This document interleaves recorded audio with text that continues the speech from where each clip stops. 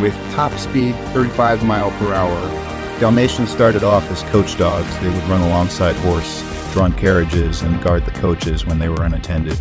This eventually led to Dalmatians accompanying fire engines that were pulled by horses in the 1800s, giving them their famous association as firehouse dog. Dalmatians need regular and vigorous exercise and can easily accompany you on a run or jog or even a hike in the woods. If they aren't given a chance to burn off their energy, these dogs will more than likely get into mischief.